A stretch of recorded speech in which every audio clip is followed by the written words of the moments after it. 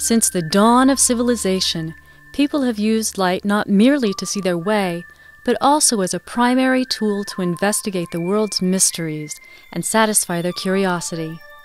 Long before the invention of cloth, pottery, and metal tools, early people discovered and developed artificial sources of light, and they began to use that light to explore the world around them and improve their technologies. The pursuit of better and brighter sources of light has been a benchmark of civilization since before recorded history. Brookhaven National Laboratory on Long Island is the home of one of the most remarkable sources of light ever created by science.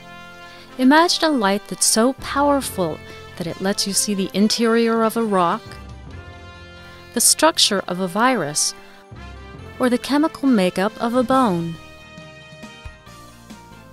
This is the National Synchrotron Light Source, or for short, the NSLS. Funded primarily by the U.S. Department of Energy, the NSLS is one of the world's most widely used scientific facilities. It is host to about 2,200 researchers each year from more than 400 institutions. Research conducted at this facility has brought about advances in such fields as biology, physics, chemistry, geology, medicine, and environmental and materials science. Synchrotron light is a continuous spectrum of electromagnetic radiation, ranging from infrared to X-rays. The process begins when an electron gun shoots bunches of electrons into one of two huge, donut-shaped tubes called electron storage rings. Guided by powerful magnets as they zip around the rings at nearly the speed of light, the electrons emit energy in the form of synchrotron light. The vacuum ultraviolet ring stores electrons at 800 million volts of energy to produce infrared, visible, and ultraviolet light. The X-ray ring stores electrons at 2.8 billion volts and extends the spectrum into the X-ray region. In comparison, a TV picture tube also has an electron gun, but its voltage is only about 30,000 volts. Infrared and ultraviolet light have longer wavelengths and are often useful in physics, chemistry, and biology. X-rays have shorter wavelengths and more penetrating power, which permits scientists to decipher the atomic structure of matter. The synchrotron light is piped to about 65 beam lines, where researchers simultaneously use it to probe their samples.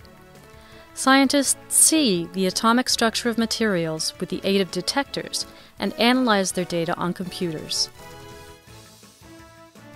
Numerous industries perform research at the NSLS. Corporations such as ExxonMobil and IBM work on their company's latest technologies. For example, the petroleum industry uses the NSLS to develop new catalysts for refining crude oil and making useful byproducts, like plastics. The microelectronics industry investigates layers of materials and tiny structures used in such products as microprocessors for computers. Scientists conduct a variety of research at 6 infrared beamlines at the NSLS. For example, they study semiconductors and corrosion, examine interplanetary dust particles and Mars meteorites, and probe the chemical makeup of diseased bone and brain tissue. Scientists in the biological and medical sciences form the largest group of researchers at the NSLS. Many of these researchers investigate protein structures that reveal the intricate mechanisms of cell functions and can form the foundation for developing drugs and treatments for disease. For example, in 2003, NSLS researcher Roderick McKinnon of the Rockefeller University won the Nobel Prize in Chemistry for determining how one class of proteins helps to generate nerve impulses. The NSLS also has the capability to probe nanostructures, structures as small as a few atoms or a billionth of a meter. Since nanoscale materials have different properties than larger materials, they have the potential to form the basis for new technology. Located adjacent to the NSLS, Brookhaven Center for Functional Nanomaterials, or CFN, provides researchers with state-of-the-art capabilities to probe the unique properties of nanoparticles. Together, the NSLS and CFN help scientists make revolutionary discoveries, from more efficient energy generation and data storage to improved methods for diagnosing and treating disease.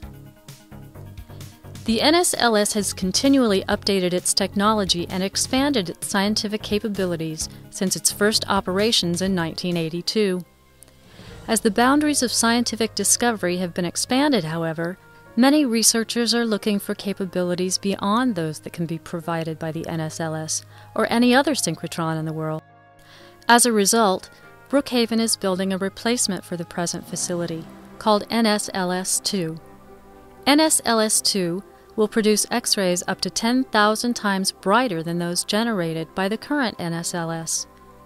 Its superior capabilities will lead to significant advances in condensed matter and materials physics, chemistry, and biology. These plans are part of a continuous search for better and brighter sources of light, the search that began at the dawn of civilization, to explore the world, to improve technologies, to make us safer, and to bring about a brighter future.